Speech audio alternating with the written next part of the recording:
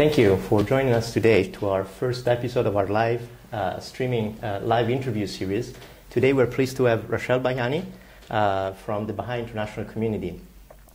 It's going to be an interesting conversation. We have received a few questions from online viewers and our followers on our Facebook page. And we actually invite you to leave your questions, ask your questions to Rachel by leaving comments under the video on our Facebook page. So welcome, Rachel. Thank you for being here today with us. Thank you, Francesco, for having me. It's lovely to be here. So let's start with the questions. Can you share a little bit about yourself and your professional background? Sure. So I grew up in Luxembourg and have come here in 2004. So I've been in Brussels actually since 2004. I'm married. I have 2 kids. And in terms of my professional background, before 2004, for 4 years I was working in Bosnia-Herzegovina. I worked with UNHCR, the United Nations High Commissioner for Refugees, with the UN peacekeeping mission there, but also with the European Union police mission. And in 2004 I came to Brussels. I joined the Luxembourg permanent representation to the European Union and worked there as a justice and home affairs counselor, and I have a legal background. So do you have quite an experience already in international affairs and here in Brussels as well? Let's talk about the Baha'i faith. What are the basic beliefs of the Baha'i faith? There seems to be a focus on providing service and forming unity among people. What are the main reasons for that? Sure.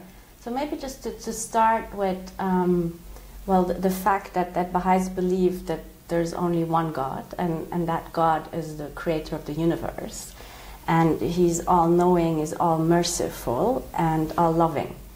And throughout the ages, he has really sent a series of messengers, of divine messengers, and we call them manifestations of God because they're uniquely able to manifest the will of God and really express to humanity what God wants from us. And amongst these manifestations we have, just to name a few, Abraham, Moses, Jesus Christ, Muhammad, and now for us also Baha'u'llah.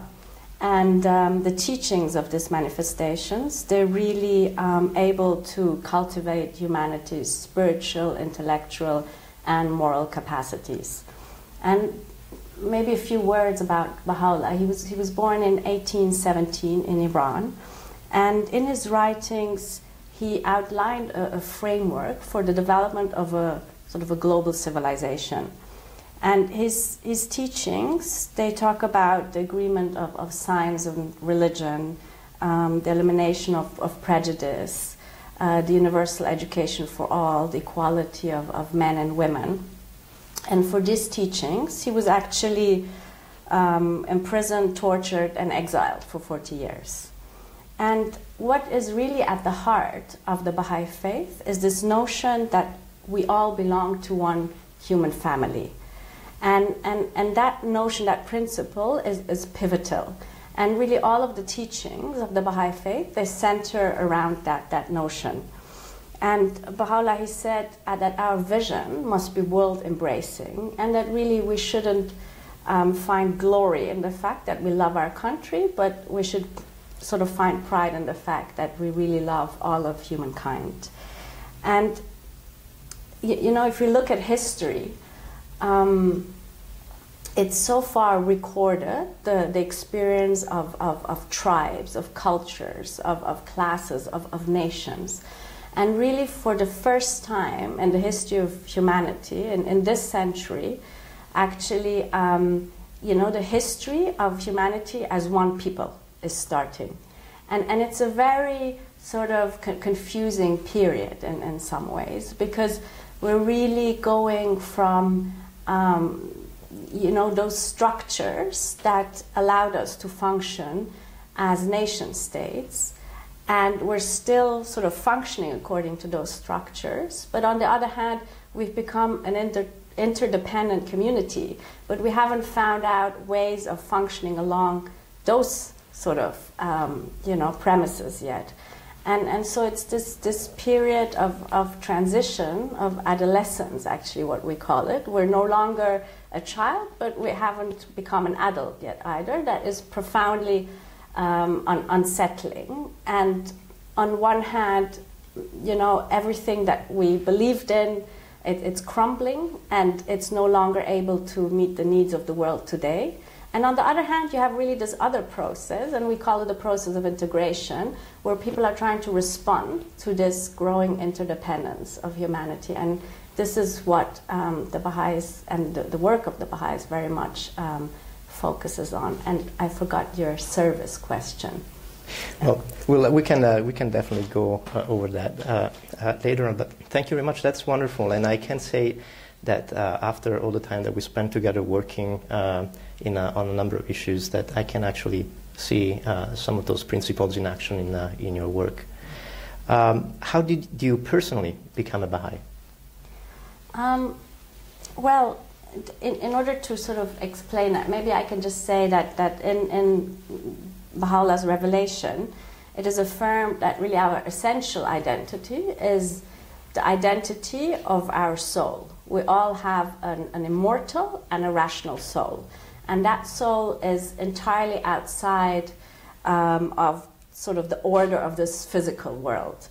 And it is actually through the powers of that soul that progress in this society takes place. And just to read one very brief excerpt, it says that the soul can discover the reality of things and penetrate the mysteries of existence. All sciences, knowledge, arts, wonders, institutions, discoveries, and enterprises come from the exercised intelligence of the rational soul. So, in other words, this means that really every one of us is responsible for his or her own spiritual growth. And that also means that we have to make a very informed choice as to what kind of spiritual path we want to tread. And in the Baha'i faith, a child reaches spiritual maturity at the age of 15, and it's as of then it can really make an enlightened choice as to what its spiritual future should look like. And that's what I did. I grew up in a Baha'i family, and of course my education was in accordance with those principles, but I was very much encouraged to think for myself and really independently search for the truth. That's very interesting. It's also similar to what we Mormons believe in terms of being the masters of our own development, being the ones to be responsible. And also it's interesting on the age of maturity that you mentioned, as you said 15, and we have that age set at 8. That's very interesting. Rachel, what makes equality between men and women such a central principle in the Baha'i faith?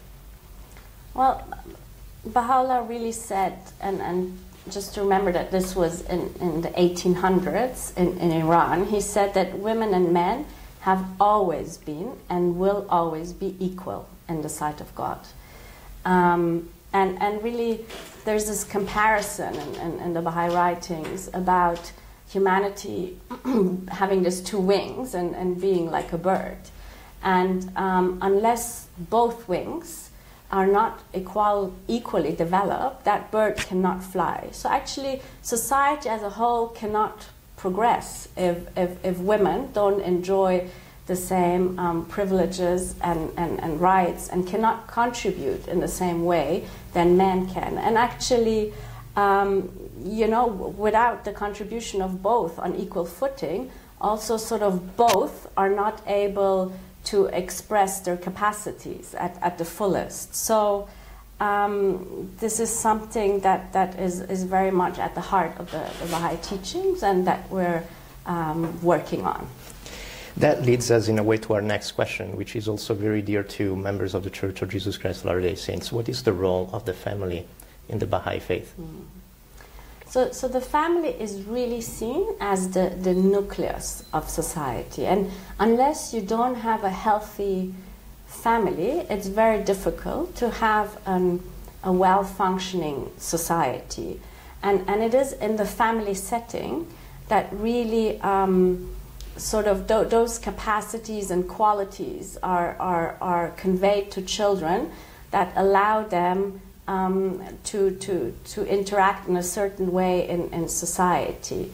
And so Baha'i families are very conscious of the fact that they need to remain united. So the unity of the family is very important. And really this sense of sort of seeing humanity as one is conveyed to children, so that really they see all human beings as equal and actually as members of their extended family. But then also they learn that their life is not just about themselves, but really that the purpose of life, and just to answer the previous question on service, is twofold. So there's this twofold moral purpose in life. On one hand, you sort of make sure that you refine your own inner qualities and your character, but that must go hand in hand with trying to serve humanity. Both are related and both progress simultaneously. Thank you, Rachel. Now let's talk about your organization, the Baha'i International Community. What is it, and how was it established?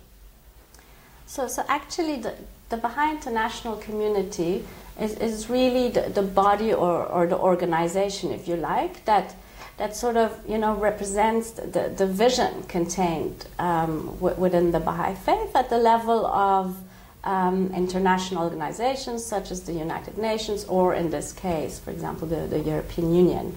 And it also represents this worldwide Baha'i community whose members come from every background, every culture, every ethnicity, and really are a cross-section of humanity. And in terms of sort of the more, let's say the legal side of it, if you like, it was registered with the UN as an NGO in 1948. And it has really, for the past 70 years, the Baha'i International Community at the UN has been involved in discourses that take place there, whether they're relating to gender equality, to development, to human rights. But now, also more recently, the Baha'i International Community has opened offices, regional offices, so in Brussels, in Addis Ababa, and also in Jakarta. So you're quite represented all over, in all the major organizations. Now, this is kind of a articulated question. So what is the main focus for the Baha'i International Community here in Brussels at the European Union? And yeah. Sure. So we have several themes that we're working on currently, and that doesn't mean that we won't expand and that there's not other themes that are very important, but it's just that these themes we've chosen for a number of reasons at this particular time. So one of the themes is peace, and really the role of the European Union also in relation to that, and in relation to peace building. And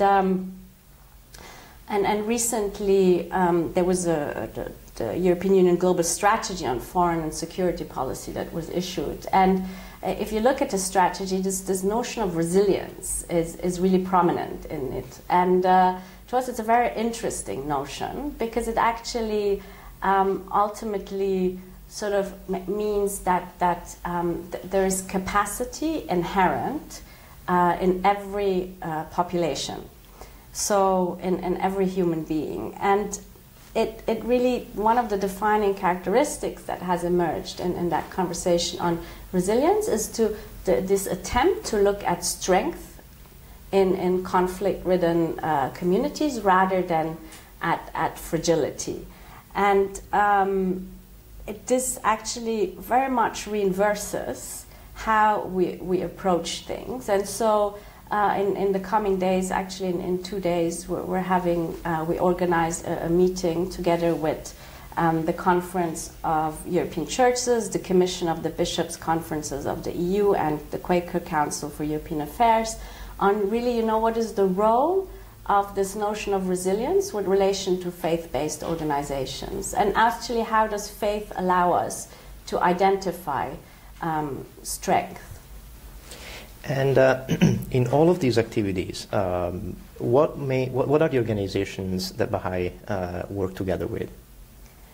There's really a number of organizations. We work with both academia, we work with the European Union institutions, with relevant bodies of the European Union, but also with all of civil society that circles around the European Union, such as, human rights organizations, but also faith-based organizations. And just to mention that also the Baha'i international community is not, the Brussels office is not just a representation to the European Union, but also to the Council of Europe and the OSCE.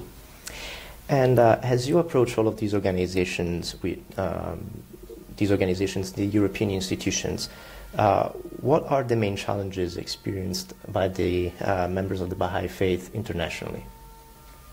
So internationally, I think one particular challenge is in terms of the rights of the Baha'is is the situation in Iran, where since the revolution in 79, the persecution of the Baha'is has really become a matter of state policy.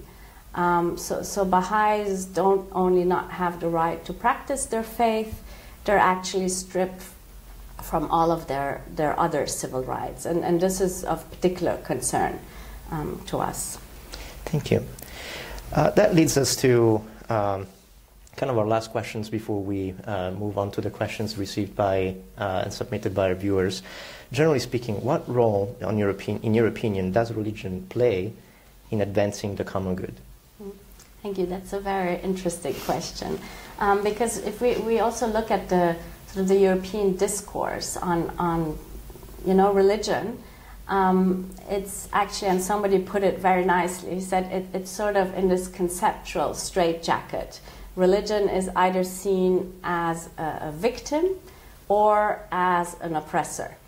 And so it's either a question of human rights or a question of extremism, or whatever the vocabulary is that is most appropriate to be used in that sphere. But basically, for us, it's important that we also look at just simply what is the role of religion in society, and how really can sort of that positive force of motivation that is contained within religion, how can it be, how can we draw on it, and how can it find expression? Because we just see, I mean, for understandable reason, there is sort of awareness in Europe about religion, and that is understandable. But for many years, we would have thought that as the forces of modernity advanced, also religion and its importance declines. But we see that this is not the case, and quite to the contrary. And I mean, there's many reasons now why I won't go into them right now. But we see that religion is as important as it's always been, and it's not going away. So, and besides that, it really has the capacity to transform society. And so how do we meaningfully draw on it is one of the things that we're particularly interested in. Thank you, Rachel. Well, now we have received quite a few questions. Some were submitted to us before. We have a few that are asking questions during our live broadcast. So the first question is from Richard, who asked, "Have met some wonderful people from the Baha'i faith. Thank you for sharing your time and insights in this interview. My question is, what do you think people of faith can do to move beyond interfaith dialogue to meaningful interfaith action that does not compromise anyone's belief, but will strengthen communities in lasting ways?" Thank you. Richard, what's his name? Richard. Thank you, Richard. I think that's a very, very important and profound question. And actually, I mean, we believe it's no longer enough for religious communities to be simply encouraged to respect each other I think the needs of the world today are such that we need this profound ties of friendship and collaboration between religious communities. And as I mentioned previously, one challenge is really how do we draw on this constructive power of religion. And then you see that it's very difficult for religious communities to do that on their own. There's such a diversity of faith-based organizations, and I think we actually need to all really sit together and really think about how we can best contribute to society. Thank you. Well, we have 2 more questions. One from Neville that asks, what drives the Baha'i commitment to freedom of religion or belief? Is that the Neville I know? That's the Neville we know. Wonderful. Thank you, Neville, and it's good to hear from you. So maybe just to say that at the heart of our work on freedom of religion and belief is this understanding that human consciousness really distinguishes itself by this search for meaning, and as such to hold a belief of one's choosing. So that without this capacity to search for meaning and to choose your belief, other capacities inherent in the human being cannot find expression, and as such society really loses out. So that is why we're so particularly concerned about this particular freedom also. And together also with Francesco, we are a member of the European Platform Against Religious Intolerance and Discrimination, in short, EPRID. And EPRID is a network of human rights and faith-based organizations really trying to promote this freedom in European Union settings. Thank you, Rachel. Ralph from Germany asks, how much of your work relates to educating lawmakers about human rights and the situation of the adherents of your faith in Iran? So there is quite a significant part of our work that looks at this particular question. But as if I may say, the bulk of our work is really to participate in those questions that are sort of relevant to, let's say, the well-being of society as a whole. Thank you, Rachel. We have one question from Ethan from the United Kingdom. He's asked, and this probably can connect with what you already said at the beginning, as someone who is completely unfamiliar with the Baha'i faith, could you please provide a basic overview of the history, beliefs, and traditions of your religion? Is there anything else that you would like to add to that, to what you said at the beginning? Just maybe to elaborate on the fact that Baha'u'llah was born in Tehran in 1817, and he was born under the name of Mirza Hossein Ali, and he was born into a noble family. But really, rather than pursuing this career in government that was foreseen for him, he decided to help the poor. And as he became more and more, or his vision, his message become more and more famous and popular, so also became sort of the forces of opposition. And he was exiled and banned from Persia at the time, and then throughout the Ottoman Empire, and in 1868 he was back to what was then a notorious prison city of Akka, and he spent the rest of his life there as a prisoner. And in terms of maybe just briefly, I mean, I mentioned a lot about the teachings, but the traditions is also maybe to just say that acts of devotion are actually inherent to religious life. And so whether it's prayer, whether it's meditation or pilgrimage or fasting, these are all part of a Baha'i religious life. Thank you. I actually have one question to ask you. youth are very important in our faith. So I wanted to ask, what are some examples about the youth contribute in the Baha'i community? So that is a very good question in terms of that. You know, the role of youth is pivotal, and they're actually at the forefront of this community building endeavors that the Baha'is are trying, together with their friends, their contacts, and their neighbors, to promote at the local level, where they're trying to really create this common vision between people of all backgrounds as to what kind of society we would like to live in, and how can we ensure that our lives are not just lived for ourselves, but really in service to humanity. And we see that the role of youth in there is key, because they have a sense of justice and a sense of desire to serve that is that we need to tap into. And so we, not just to see the youth as as contributors to the economy, or being concerned about how they can be employed once they finish studies, because a lot of focus is on that if we look at policies, but really how can they use their talents and capacities to contribute to the betterment of society. Thank you, Rachel. I have a question concerning the organization, the structural organization of the Baha'i faith. We're used to organized churches, and how is the Baha'i faith organized? Yes, so really the affairs of the Baha'i community, they're administered through a system of institutions, and that system, that's known as the Baha'i Administrative Order.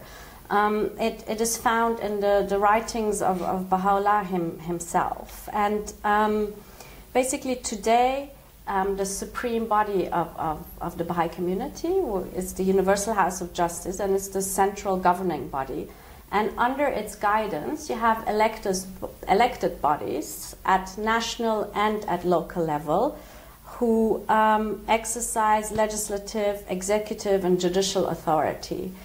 But you also have a body of individuals that exercise the function of advice.